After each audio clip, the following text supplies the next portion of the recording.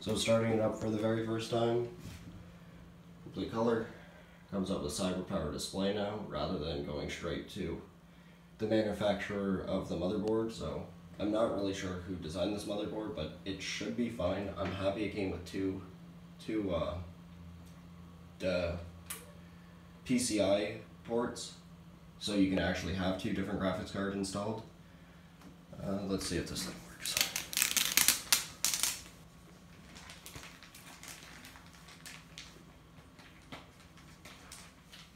So it's all loading up. I have it set up to my cheaper setup with my Ryzen right there. Probably going to leave it here for a couple days because I need to get everything going, and I'm going to leave everything originally stocked for a while, and then maybe switch out the RAM to something a little bit faster. Maybe my 2 sticks of 4 rather than the 1 stick of 8. So it's going to ask us to set up Cortana, and we're going to say new. Welcome.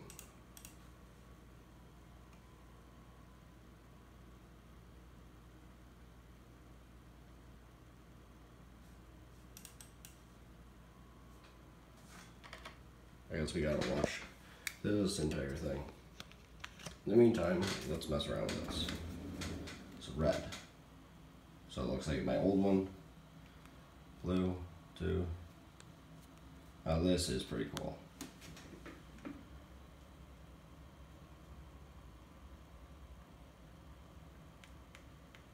And then you can change the colors, brighten it, darken it.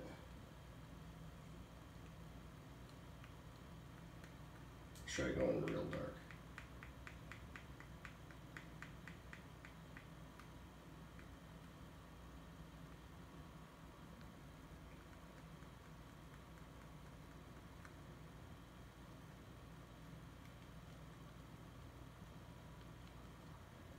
Sorry, I'm staring at nothing.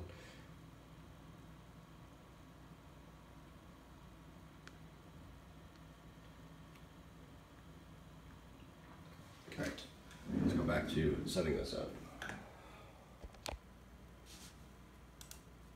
United States, yes. US. Skip. I connect to my internet, which I'm going to go with this one.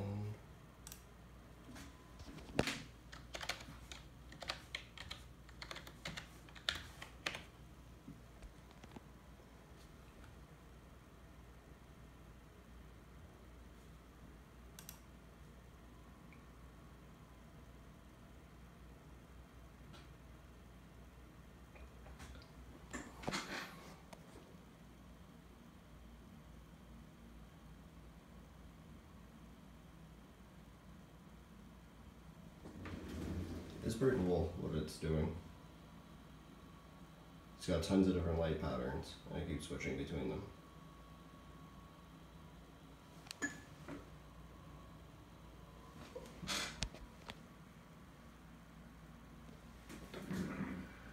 And accept.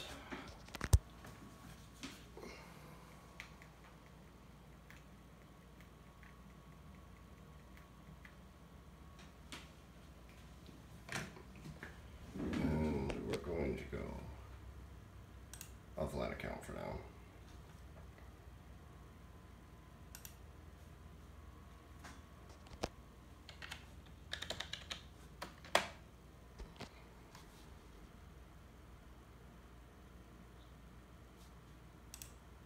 I don't want a password.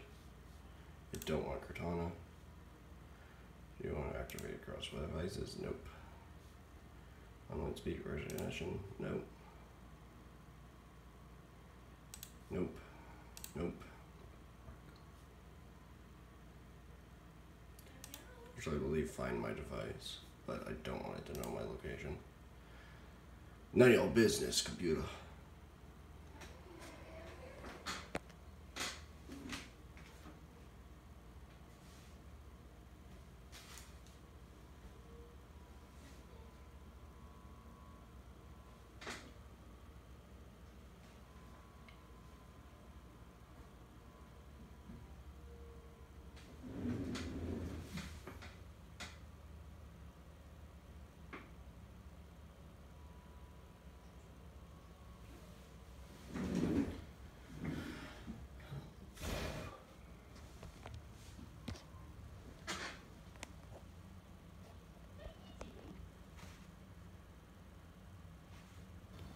Alright, now that the PC is all started up, what you're going to want to do is look for NVIDIA Experience. So you just type it in, it should come right up.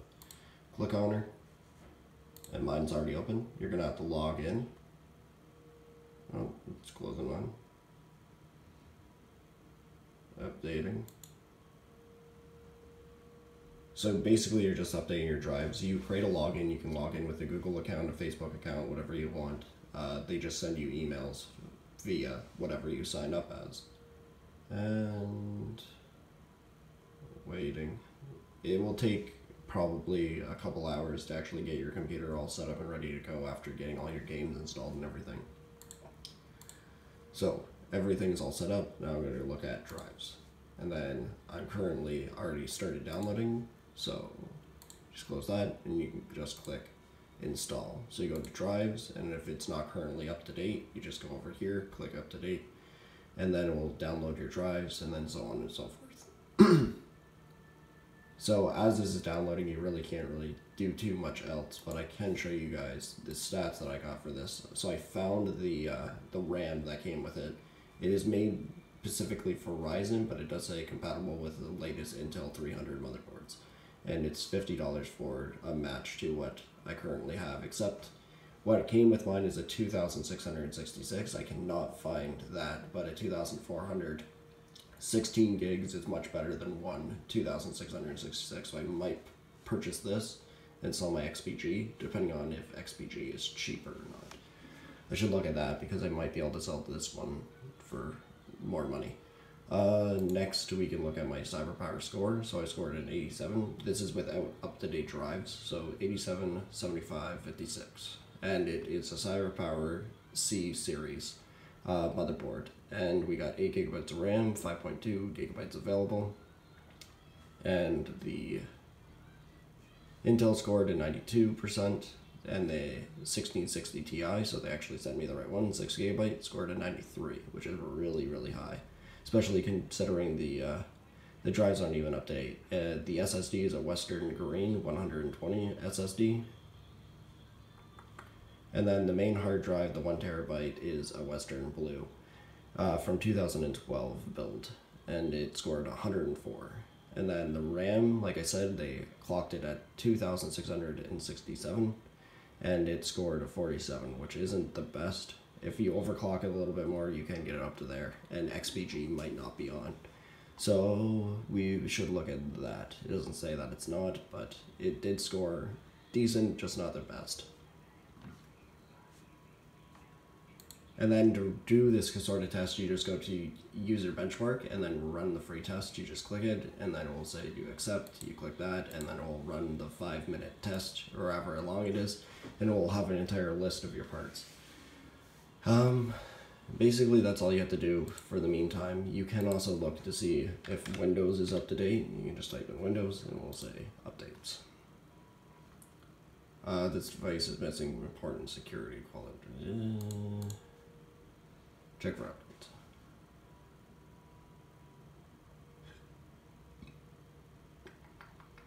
And then all this needs to be updated as well.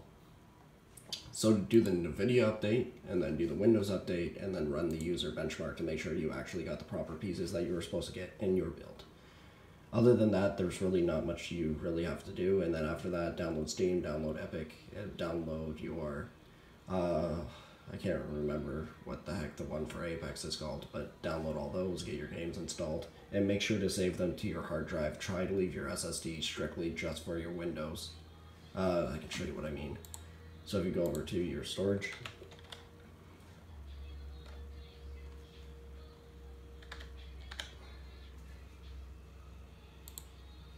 so you can see here at the storage settings, this is your SSD with 111 gigabytes free, and then your new volume, which will have the 931. Try to save to new volume D, do not save to C. You want to try to leave your SSD as empty as possible because it will help your Windows run a lot better.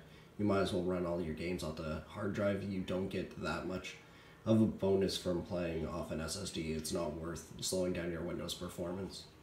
So make sure when you're saving games, save it to the D drive. And then later I'll show you guys how to run the BIOS if I can get into it. I'm scared that Cyberpower won't let me, but I'm sure I can figure it out. And another cool thing is This thing has so many different light, like it's crazy. Like there's so many different options. It's just switching through it itself. There's a bunch of really cool ones. I'm really enjoying the lights.